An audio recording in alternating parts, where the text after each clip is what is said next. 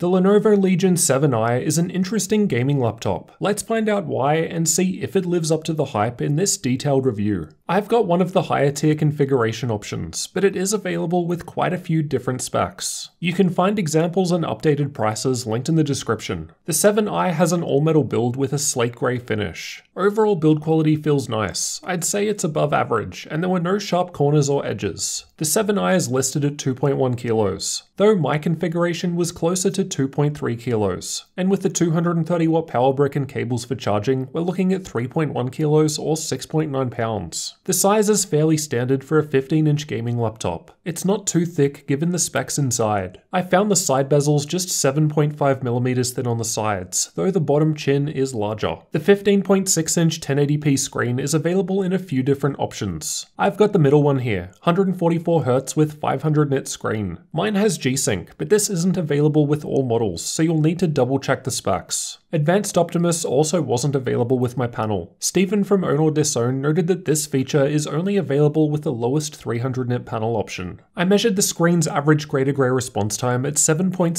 milliseconds. There's a link in the description if you need an explanation on these numbers. When we look at how this compares against others, it's closer to the middle of the pack, so not super impressive, but not as bad as some others. The Lenovo Vantage software has an option for enabling overdrive, but I didn't find this to change the screen response time, so not sure if it's a bug, or maybe it only works with certain panels. I've tested the screen with the Spider 5 and got 100% of sRGB, 96% of NTSC, 100% of Adobe RGB, and 90% of DCI-P3. At 100% brightness, I measured the panel at 475 nits in the center with a 970:1 contrast ratio, so very good results for a gaming laptop. Backlight bleed was fairly minor. I wasn't able to notice the glow spots when viewing darker content, but this will vary between laptops and panels. There was some movement when intentionally flexing the screen, but it felt quite solid due to the metal exterior. While doing this, I noticed the machine would slide a bit on the desk. The feet underneath were hard and less grippy, so it's not that difficult to move it around with little effort. The hinges are found out towards the far corners, and these allow the screen to open right back by 180 degrees. There was some keyboard flex when pushing down hard, but it mostly felt sturdy, again due to the metal build. Despite the screen bezels being quite thin, the 720p camera is above the screen in the center, and it has a physically sliding privacy filter. No Windows Hello support though.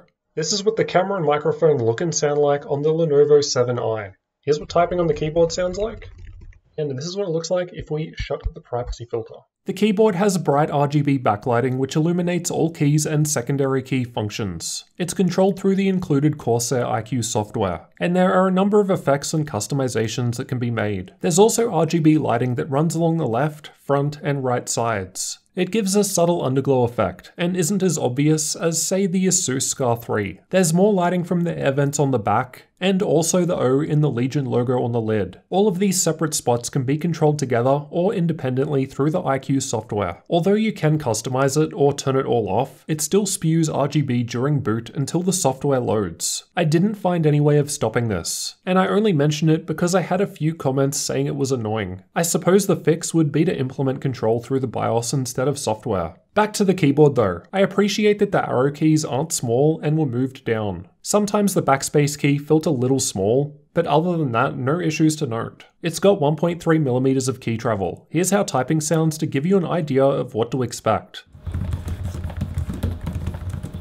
There are 3 levels of key brightness which can be controlled through the software or with the function plus up and down arrow keys. You can also quickly cycle between 3 different effects by pressing function and the spacebar. There are far more options in software though. The power button is above the keyboard in the center and is surrounded by what appears to be small ventilation holes. The light of the power button changes based on the performance mode that it's currently in, so you can quickly visually tell. A nice touch. The precision touchpad clicks down anywhere, feels nice to use, and works well. Fingerprints were difficult to see on the matte finish, and as it's smooth, they're easy to clean with a microfiber cloth. On the left from the back there's an air exhaust vent, Type-C Thunderbolt 3 port with DisplayPort support, followed by USB 3.1 Gen 1 Type-C port with DisplayPort 1.4, and 3.5mm audio combo jack. On the right there's just a USB 3.1 Gen 1 Type-A port and an air exhaust on this side too. The The back has RGB lit air exhausts, then from left to right HDMI 2.0 output, USB 3.1 Gen 2 Type-A port, Gigabit Ethernet, second USB 3.1 Gen 2 Type-A port, the power input, and Kensington lock slot. As with many other Lenovo laptops, there are illuminated icons above the ports on the back so you can easily see where to plug the cables in when in front of the machine, no need to turn it around or look over.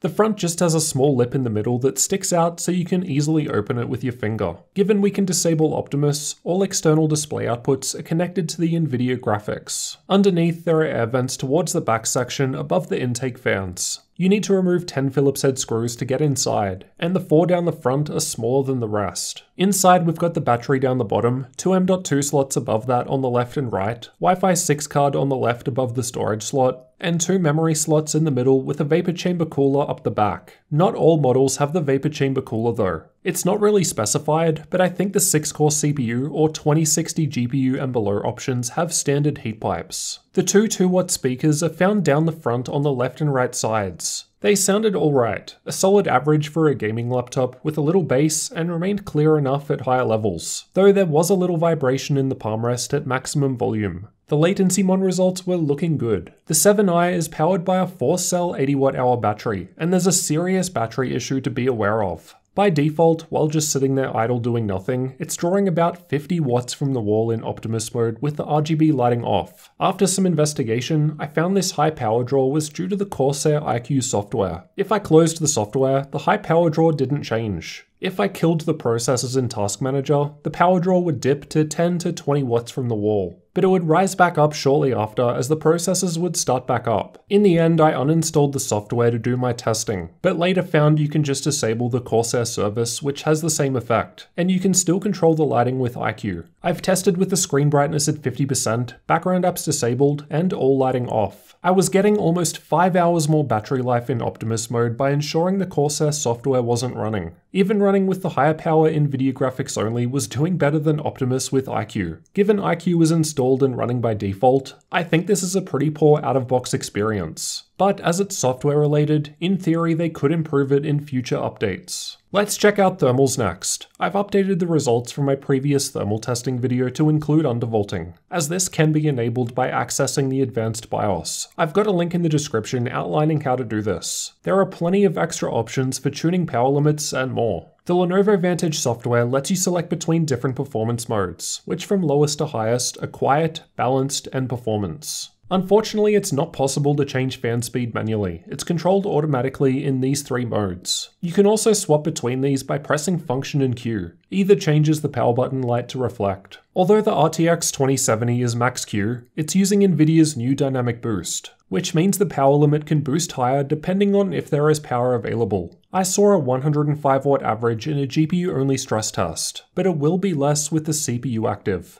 I've got a whole video comparing dynamic boost on and off with the 7i coming soon, so make sure you're subscribed for that one. Thermals were tested with a 21 degrees Celsius ambient room temperature. Idle results are down the bottom. Worst case stress tests are done with the Ada64 CPU stress test with CPU only checked and Heaven GPU benchmark, followed by gaming tests done with Watch Dogs 2. The CPU was thermal throttling anytime it's listed at 94 degrees Celsius. So this was still happening in most cases, even with the cooling pad and undervolting. These are the clock speeds for the same tests. Not too much difference to the GPU speeds, while CPU speeds would vary more. As thermals are the limit, we see a boost from undervolting or using a cooling pad. Best case, I was at 4.0 GHz over all 8 cores, but I'd expect the lower 6-core i7 to hit higher speeds due to having fewer cores. The GPU power level would vary a bit due to max Q dynamic boost, while the CPU power level would just raise up as we improve thermals, as the 94 degree default cap was being hit in my testing. Here's how a game actually performs with the different modes in use. So we could get more than a 5% boost with all tweaks applied, and due to the high GPU power limits observed in quiet mode, it's possible to get decent gaming performance with quieter fans. Here's how a CPU-only workload performs in the different modes in use. So the undervolt was just able to boost us above 4,000 points. When we look at how this compares against other laptops, well, it's the second lowest result I've recorded for an 8-core processor so far, so not too impressive. As for the external temperatures where you'll actually be putting your hands, at idle in quiet mode it was in the low 30s, pretty standard. With the stress tests running, it's getting to the mid-40s in the center. WASD was still cool though. Stepping up to balanced mode, and the middle is now just a little warmer. In performance mode, it's similar, but just a little cooler. And this is due to the fans getting louder. Let's have a listen.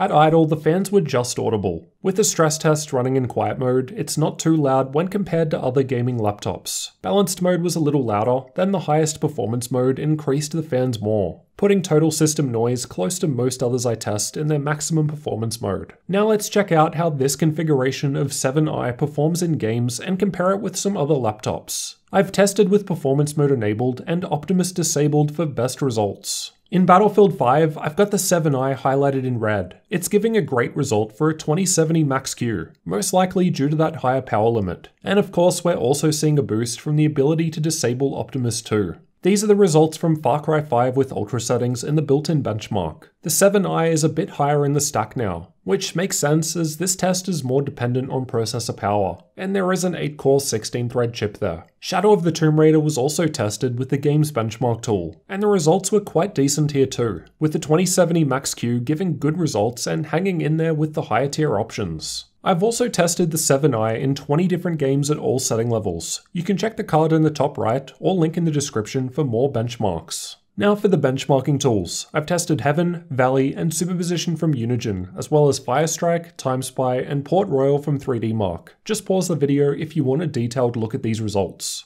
I've used Adobe Premiere to export one of my laptop review videos at 4K, and the 7i was giving one of the better results out of the machines I've tested, completing the task in just under 10 minutes. I've also tested Premiere but with the Puget Systems benchmark, which also accounts for things like live playback rather than just export times. The 7i was still doing quite well, though it is beaten by cheaper Ryzen-based laptops here. In the Adobe Photoshop test, it's ranked in the same position. And then in the more GPU-heavy DaVinci Resolve test, it's doing even better now. I've also tested SpecView Perf, which tests out various professional 3D workloads. I've used the OpenVR benchmark to test the HTC Vive Cosmos Elite, and the 7i was doing quite well. Only those two machines at the bottom struggle with games like Half-Life Alyx, so no issues playing VR with these specs. I've used Crystal DiskMark to test the 512GB NVMe M.2 SSD, and the results were quite good, but this may vary between regions if different drive models are used. For updated prices, check the links in the description, as prices will change over time. At the time of recording, in the US, the 7i seems to start for above $1,500 for the i5 and 1660 Ti configuration. So pretty expensive for that level of specs, given we can get the same combination for $900 or so elsewhere. You're really paying more for the extras like metal build, bigger battery, better screen, G-Sync, Thunderbolt, and more. The configuration I've tested isn't listed here, but after customizing one to a similar spec, we're looking at around $2,200. Meanwhile, here in Australia, the highest spec I've tested with, we're looking at over $4,000 Australian dollars. Alright, with everything tested, let's conclude by summarizing the good and bad aspects of the Lenovo 7i gaming laptop to help you decide if it's worthwhile. The vapor chamber cooler didn't seem that impressive. Granted, I do have a higher spec 7i here, but fact is, I've had other machines that outperform it under heavy load. That said though, the 7i was still doing quite nicely in games, and this would be due to the combination of Nvidia's new Max-Q dynamic boost, DDR4 3200 memory, and option of disabling Optimus. Further tweaks such as undervolting can be enabled through the advanced BIOS, and this is something many others don't offer,